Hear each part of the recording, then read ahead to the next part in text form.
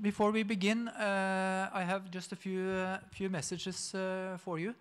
The first one is that when we have such a big event that we had today, it has been very important for us to have sponsors. And I would just like to say that the Holmboe Symposium and this year has been sponsored by the Abel board as usual. But we also had some other sponsors like the National Center for Mathematics Education, Matematikkensenteret, and the National Center for Science Recruitment, realfagsrekruttering, and also the Center of Excellent Education called Matrik in Kristiansand. They have all been sponsoring this event. Then I would like to also ask you something to get some response from you on one thing. I think that most of you are aware that there is going to be also lectures at the University of Oslo tomorrow between 10 and 12. So could I just ask you to raise a hand if you plan to go to the event tomorrow, please?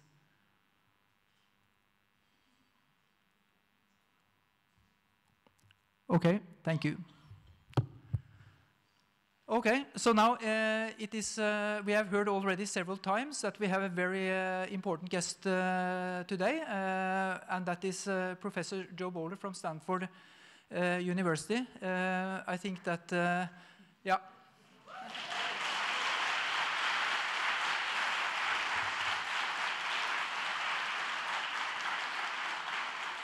I think this applause says more than 1,000 words, and I don't want to make a fool of myself of introducing Joe with more than that. So I just say, please, Joe, thank you for coming.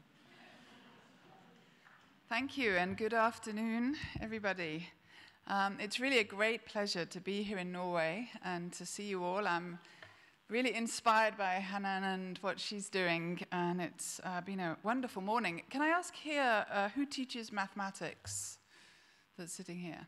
All right, excellent.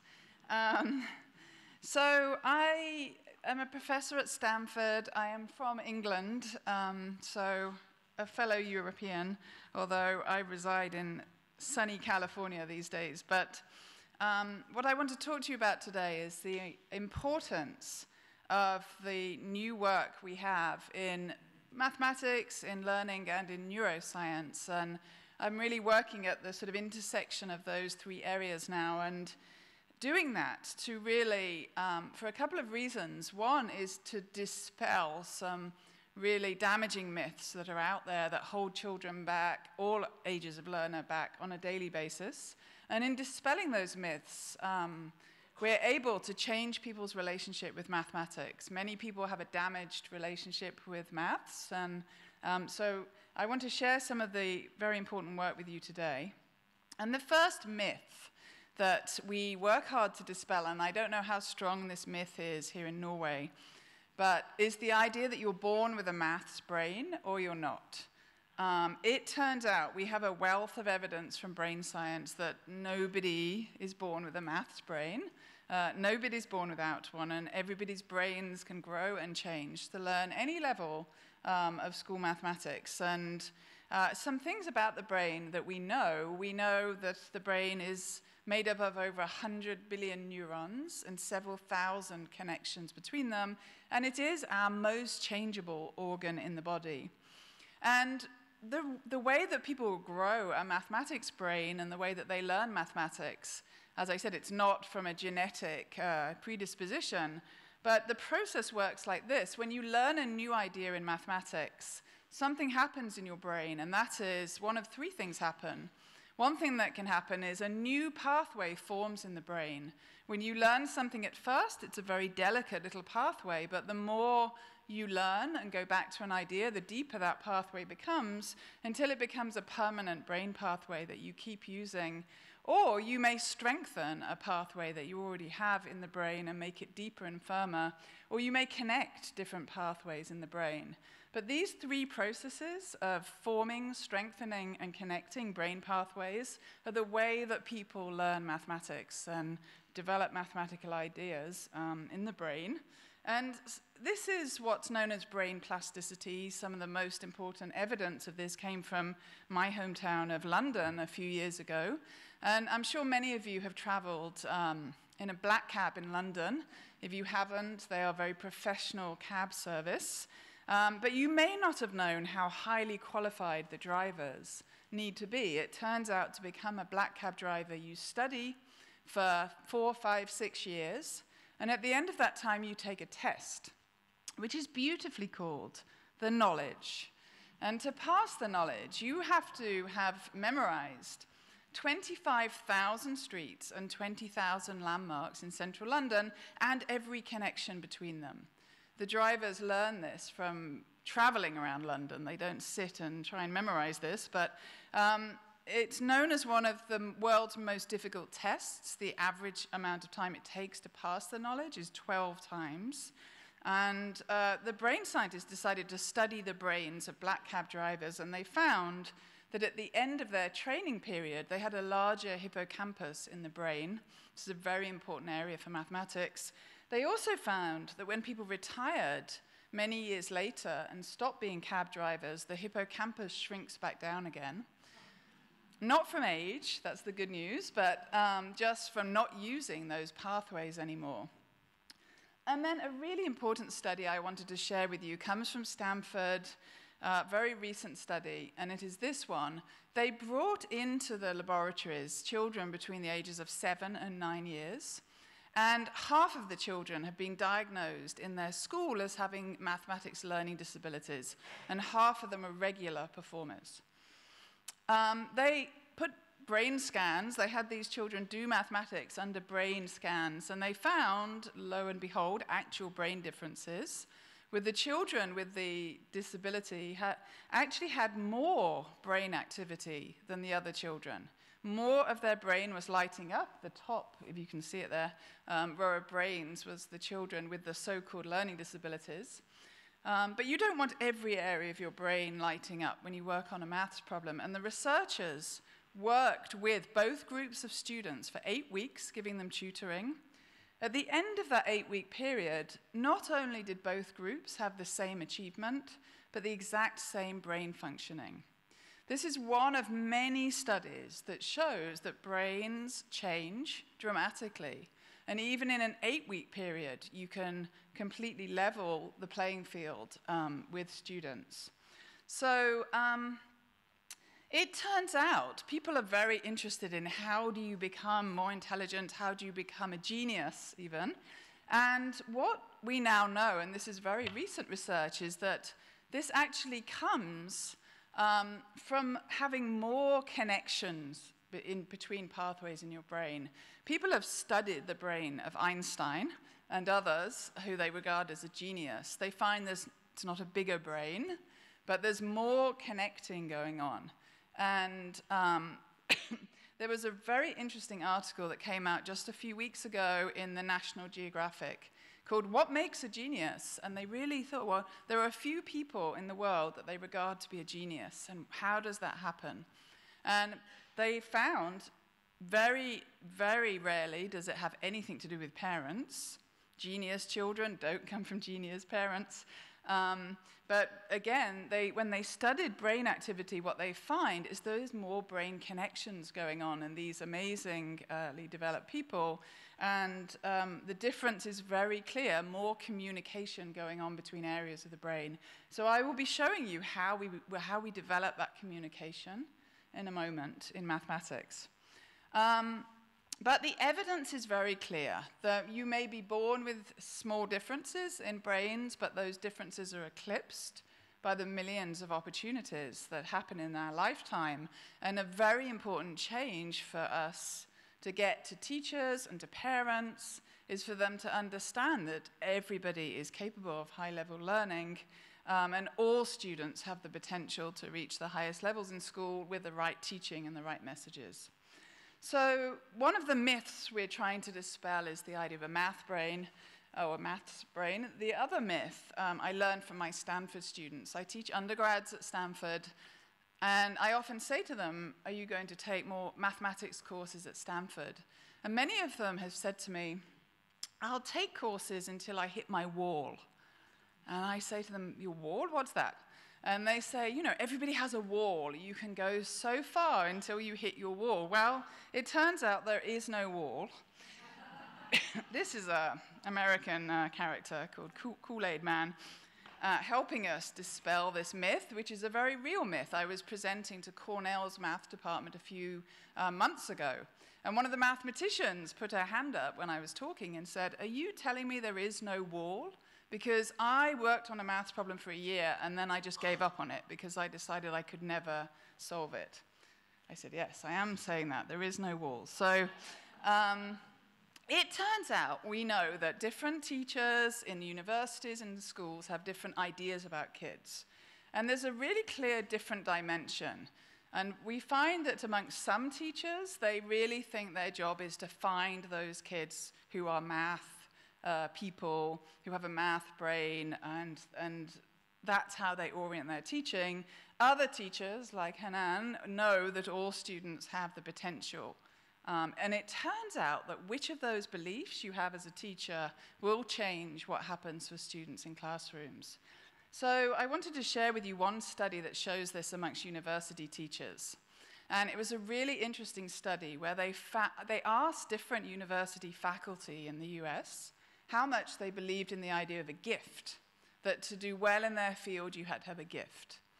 And this is what they found, that the more, and this was published in premier journal, Science, they found that the more any field valued the idea of giftedness, the fewer women and the fewer African American students were in that field.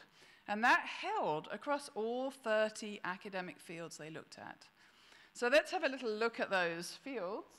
The top graph is STEM subjects, and the lower graph is humanities subjects. And the x-axis tells you how much professors believed in the gift, the idea of a gift. And the y-axis tells you the proportion of women in the field. So you may be able to tell, you may be able to see that on the STEM graph, math is right out there. More maths professors believe that you have to have a gift than any other of those STEM subjects. Interestingly, if you look at the humanities subjects, you see philosophy is also right out there. The philosophy professors believe you have to have a gift to learn philosophy. Also interesting, if you look on the STEM graph, the neuroscientists are right at the other end. They know there is no gift, so they don't believe in the gift. But we know that those beliefs, we see how they're affecting students, and you have to think, if this is how much university professors' beliefs impact students, what do these ideas do to young children? So another really interesting study showing us the impact of beliefs. It was a study that was done with high school English students. Big experimental study with hundreds of students. In two groups, everybody wrote an essay for their teacher, everybody received critical diagnostic feedback. But for half of the students, at the end of their teacher feedback, there was an extra sentence. And the students were randomly assigned the extra sentence. Teachers didn't know who got it, but the kids who got the extra sentence did significantly better a whole year later, particularly the students of color. So what was that extra sentence, you're probably wondering? At the end of the teacher's feedback, for half of the students, it said this: I am giving you this feedback because I believe in you. And the kids who read that at the end of their feedback did significantly better a year later. So it's pretty amazing, and when I present this to teachers in the US, I say, you know, I'm not saying this, so you put at the end of every student's feedback, I'm giving you this feedback because I believe in you. One teacher said, we don't put it on a stamp. I said, no. Don't put it on a stamp. But I say, your words are really important to students, and we can be saying to them all the time, I know you can do this, I believe in you, you can learn anything. Those are important words. So what happens when teachers believe? That changes a lot. What happens when students believe in themselves? That also changes a lot. And we've already heard a little bit about mindset from Hanan. And mindset, it turns out, is a very well-developed field of research from Carol Dweck. And it shows that everybody has a mindset. You do, students do, I do. And if you have a growth mindset, you believe that you can learn anything. But if you have a fixed mindset, you believe your intelligence is more or less fixed.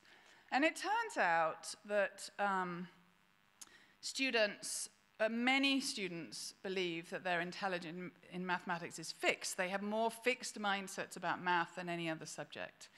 And those mindsets matter a lot. And this graph shows you students going through 7th and 8th grade with the same teachers. The only difference between them was their beliefs about themselves, their mindset. And you see the kids with a fixed mindset, their achievement stays the same, but kids with a growth mindset are going onwards and upwards all the time. And I'll show you in a moment why that happens. But we also know that mindsets are particularly important for girls and for students of color. We can probably figure out why those students, more than others, don't believe in themselves as much. I've been working with the PISA team in Paris at the OECD and really digging into the 2012 data set where they really focused on mathematics, and they also looked really carefully at mindset. And I thought you might find this graph interesting. This has not been released, but you can find it if you dig into the PISA data. But this tells us the percentage of students in that data set of 15-year-olds with a growth mindset. Norway, sorry to say, is fourth from lowest, the fourth lowest country in the world. Or, sorry, not in the world, of these 34 countries they looked at. And this also shows you the gender gap between girls and boys. So more boys in Norway have a growth mindset than girls, which is what we find typically across countries. So it's very important to change mindsets. They mean a lot. So how do kids develop a fixed mindset? I don't know how many words you have for intelligence that are kind of fixed in this country. But in the English language, there are a lot of words that people are smart, that people are gifted, that they are bright. We have a number of words for it. And it turns out those words are damaging to students. So this is important if you're a parent, if you praise your children by telling them they're smart, what we now know is that what children hear is at first, when they're told they're smart, they think, oh, good, I'm smart. But then later, when they mess up or fail, they think, oh, I'm not so smart. And they're evaluating themselves against this fixed notion. So this word is very commonly used with parents and teachers in the US. Everybody talks about who's smart, who's not smart. And that word is damaging. It is based on old ideas that we are really outdated. And we know that it is students, girls and women, having a fixed mindset is what keeps them out of higher level maths, STEM subjects in general. And it turns out that there's a reason that this idea that you're smart or gifted can be bad for you. It's a bad idea if you get the idea you have no gifts. That's not good. But it's also bad if you are given the idea that you're gifted. We now know that the kids who have that label suffer from it. And this is why, if you've been told that you're gifted, you have a math brain, you have some special genetic ability, and then you struggle on some mathematics, that struggle is absolutely devastating. And I wanted to tell you about two of my students at Stanford, one of whom was in my teacher program, and she started in the summer. I was sharing this research on the damage of gifted ideas. And she said to me, that was my life. She said, I went to college. All the time I was growing up as a child, my parents and my teachers said, you have a math brain. You're really special. You're really gifted in math. And then I went to UCLA, and I entered a math major. And in the second year of my program, I really struggled on a course. And so I dropped out of the math major because I thought, I don't have a math brain. And that, we find, is a very clear relationship. I teach undergrads at Stanford, and in the class, we learn about this, and we learn about mathematics differently. And this is from one of my undergrads. She said recently, I came into this class with a very evident misconception of maths and an abysmal math identity. When I was a child, I was told by some arbitrary tradition that I was smart at math. I was always told I had a gift or a talent, and I truly believed it. I struggled in my math classes at Stanford, so I decided I was not a math person after all, and I walked away from math.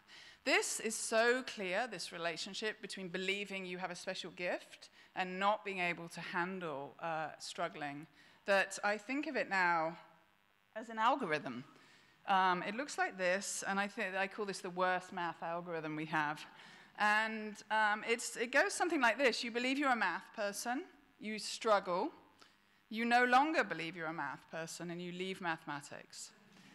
So this is really a serious issue for us to deal with, and why it's really important to let go of these ideas of genetic special ability. But other really interesting brain science that I thought you'd like to think a bit about, and we heard a bit about this earlier too, is that we now know that when you make a mistake, amazing things happen in your brain.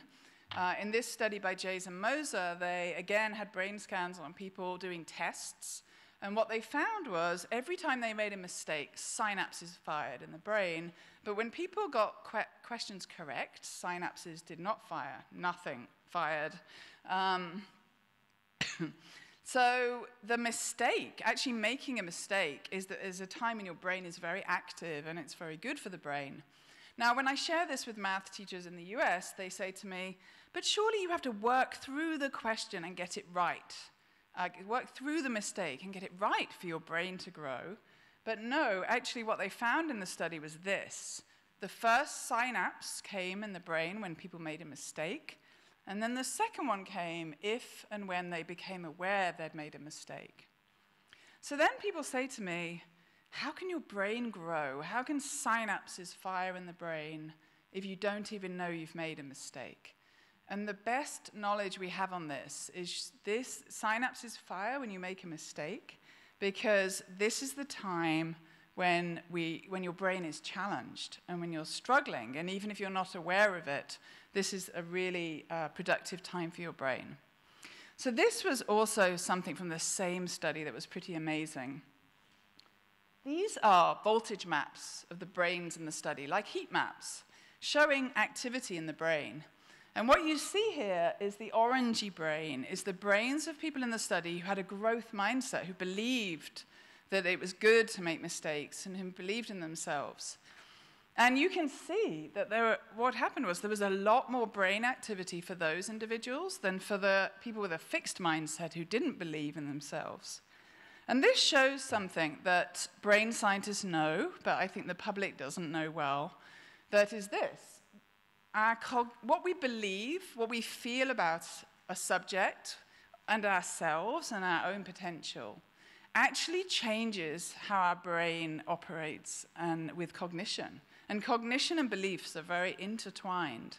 So this helps us understand those graphs we saw with the children with a growth mindset always going onwards and upwards. Their brains are literally growing more, they are more active when they make a mistake than the kids with a fixed mindset. And this also, I think, shows us something very important for teachers, for all learners. I was a teacher, I know that it's one of the most challenging jobs in the world. It's also one of the most important.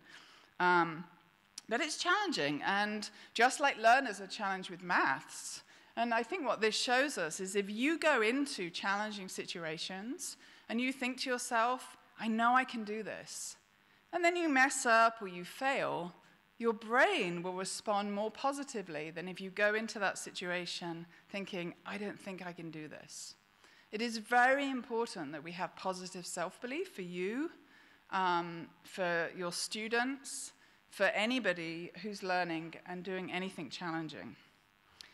So I feel that in mathematics education, we've focused for so long on the best way to introduce content, how to introduce a fraction, and we have ignored the fact students are sitting in maths classrooms thinking to themselves, I'm not a math person, I can't do this.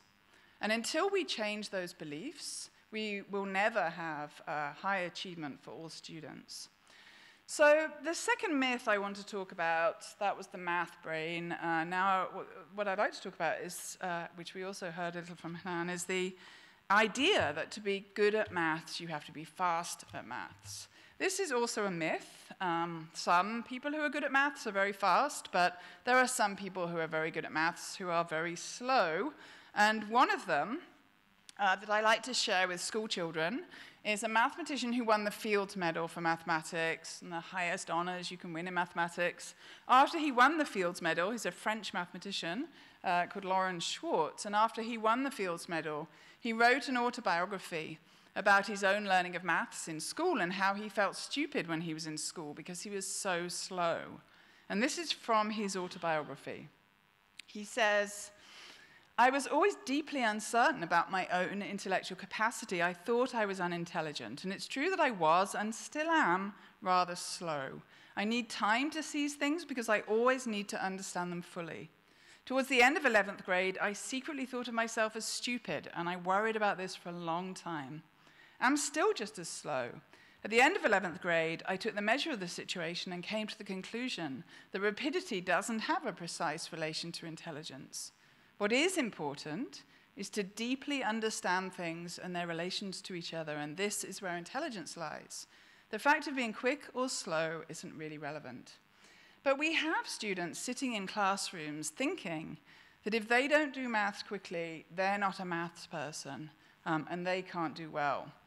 And in the US, we have awful things like this. You don't have these here, right?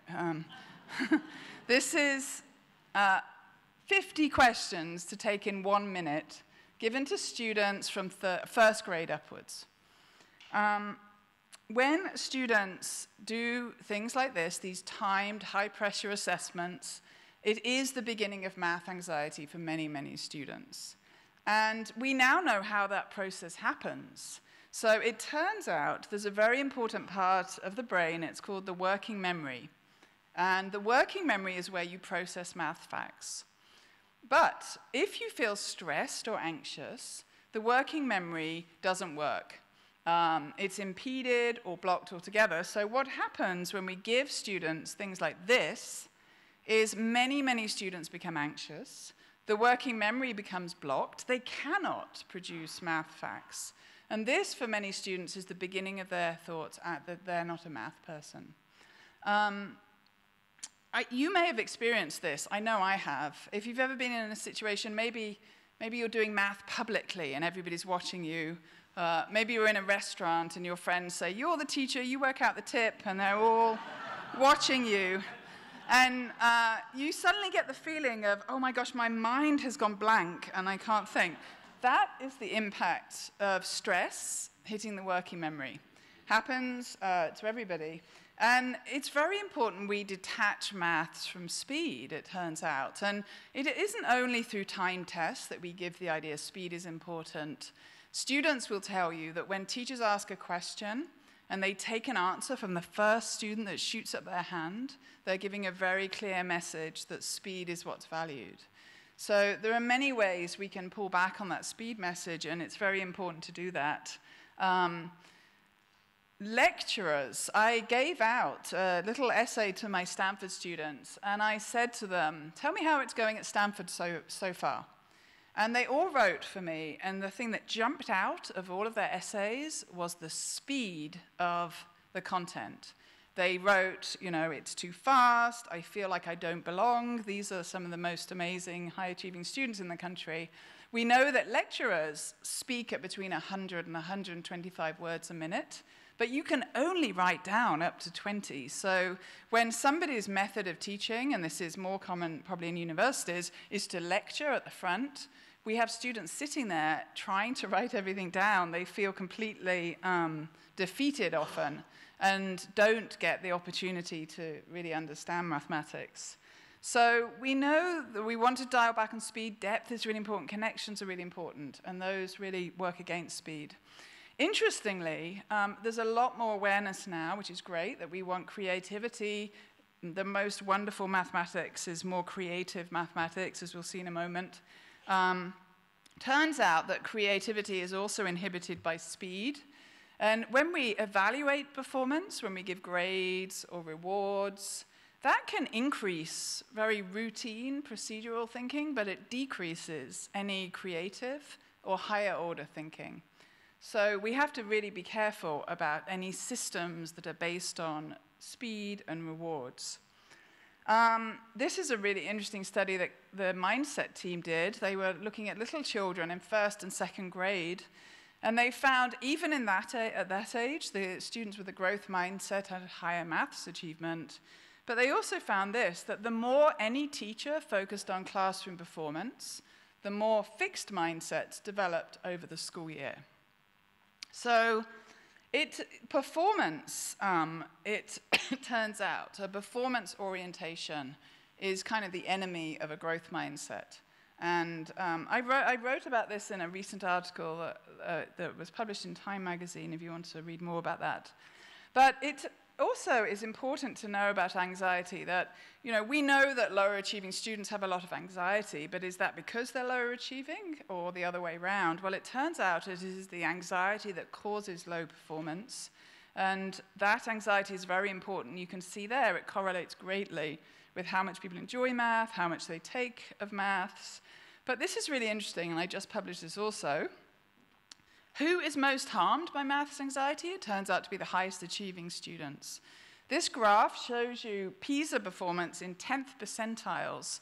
And every 10th percentile we go up, we see anxiety having a bigger impact on people's achievement. So, you know, we shouldn't think about this as being a problem of low achieving students. It's not. It's a problem of many, many people at different levels. So I have a small online class that I wanted to share with you that is designed to give people a growth mindset, to help them see maths as an open, creative subject. We've had 160,000 students take it. It is in English, I'm afraid, and Spanish, but don't think that will help.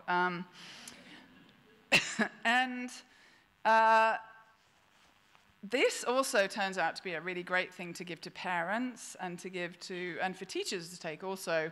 Anybody wants to translate it into Norwegian for me, we'd be happy to host that. But we just did a randomized controlled trial with this, giving this little course to students at the start of the school year.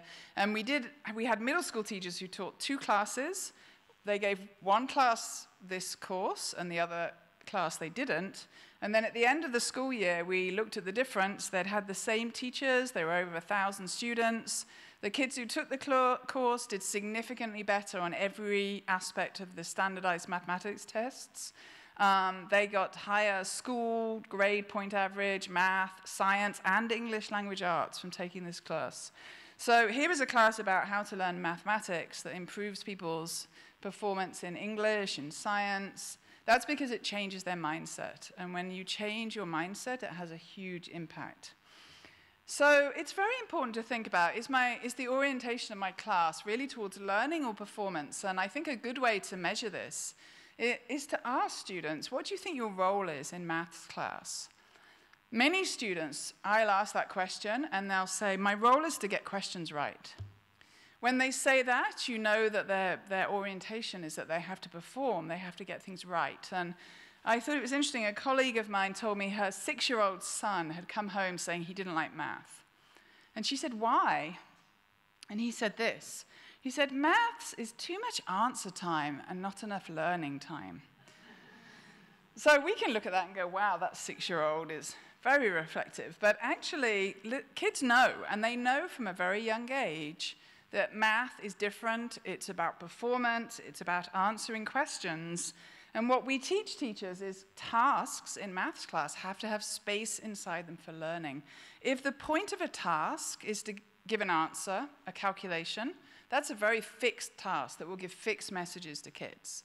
But if the point of a task is for students to talk and draw and think together and learn inside that task, then that is what will give them a growth mindset and a growth orientation. So I want us to try this a little bit now with a task that you've already got in front of you.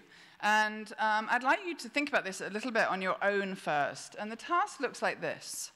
And what we see here is there's 3 patterns. It's a growing square pattern. And in case 1, there's a small number of squares. In case 2, there's more. And in case 3, there's even more. And this is often given out in maths class with questions like, how many are in the 100th case, or how many are in any case?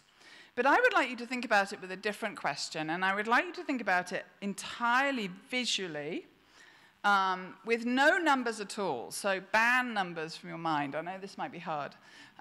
Don't think about it with algebra. Don't think about it with numbers. What I would like you to do is think entirely visually. And my question is, where do you see the extra squares? So if you have a pen, you might want to draw on that piece of paper. And first do this on your own, and then I'll ask you to talk to someone. But where do you see the extra squares? Think about that on your own for a moment, and then we'll talk.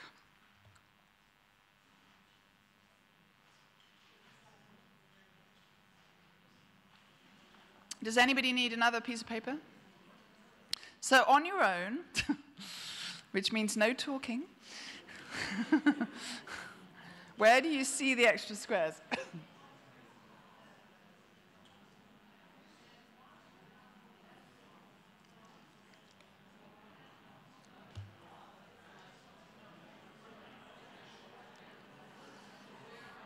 And then when you think you've seen where the extra squares are, talk to people around you about where they see them and where you see them.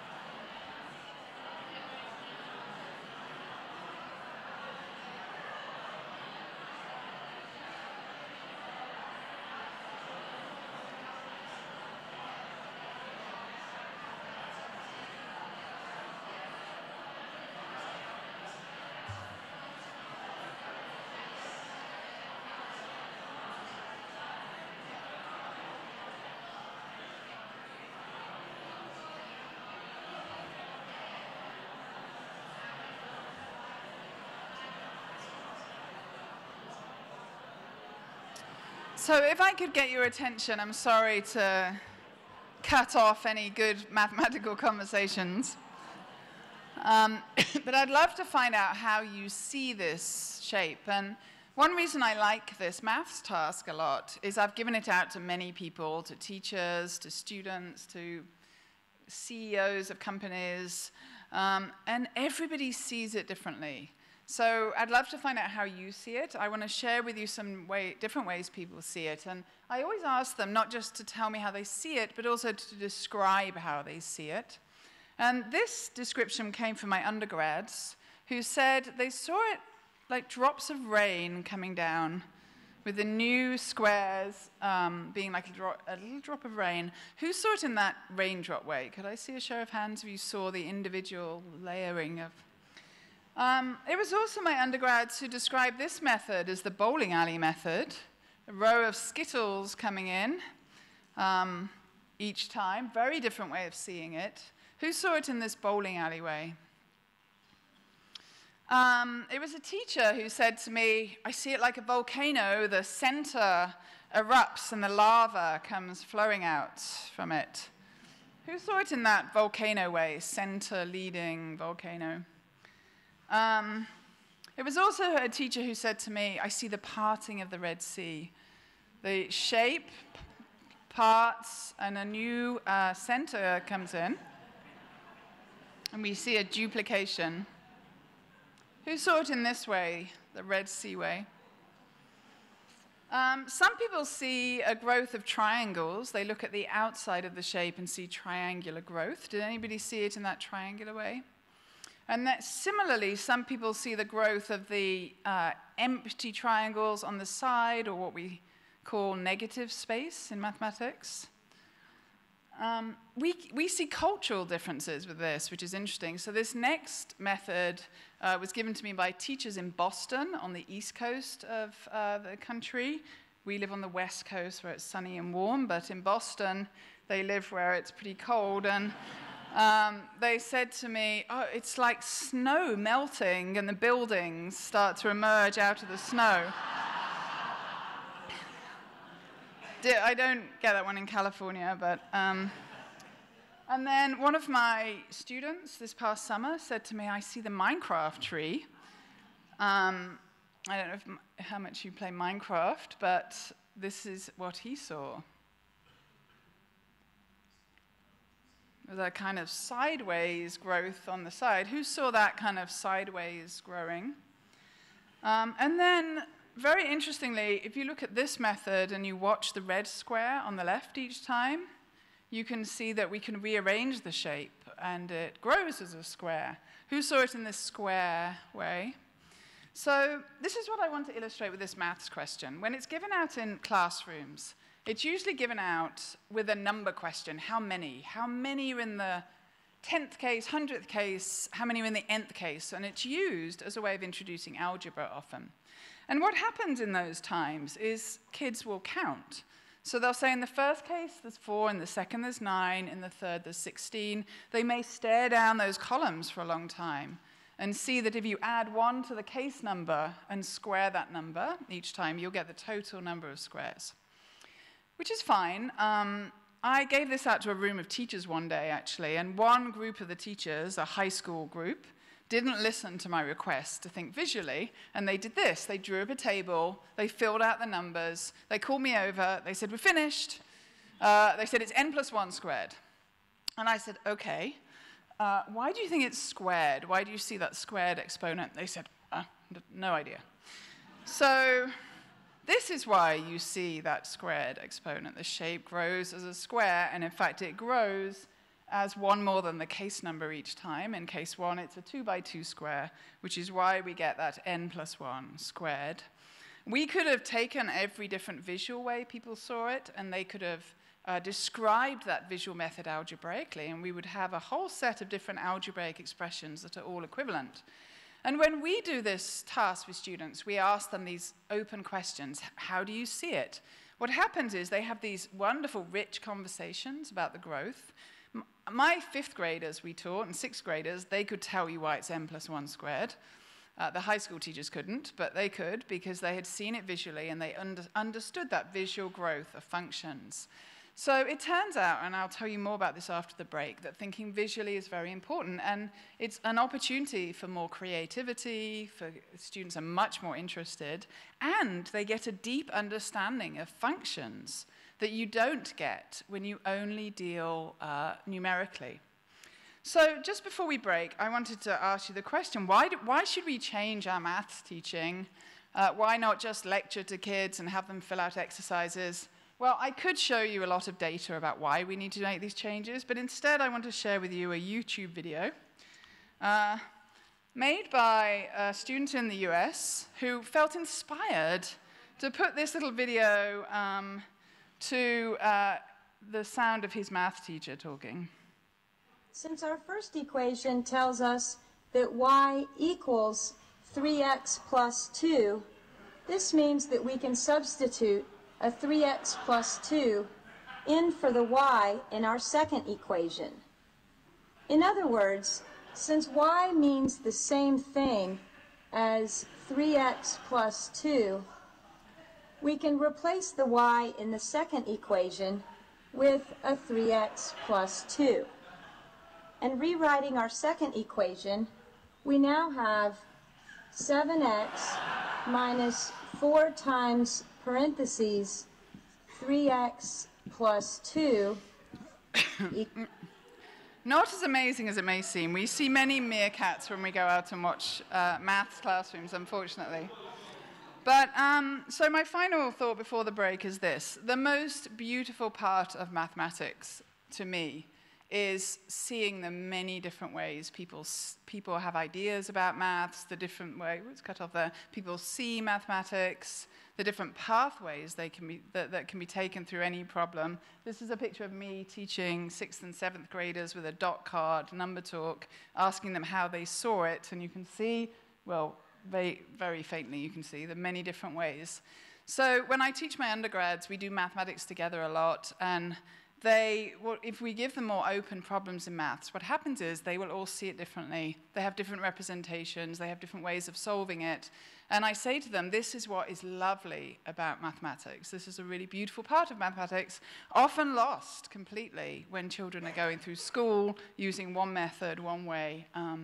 So after the break, we'll come back to thinking a bit more about this in terms of the brain and have some more, I'm going to share with you a little video we did of some teaching as well. So I think time for a break.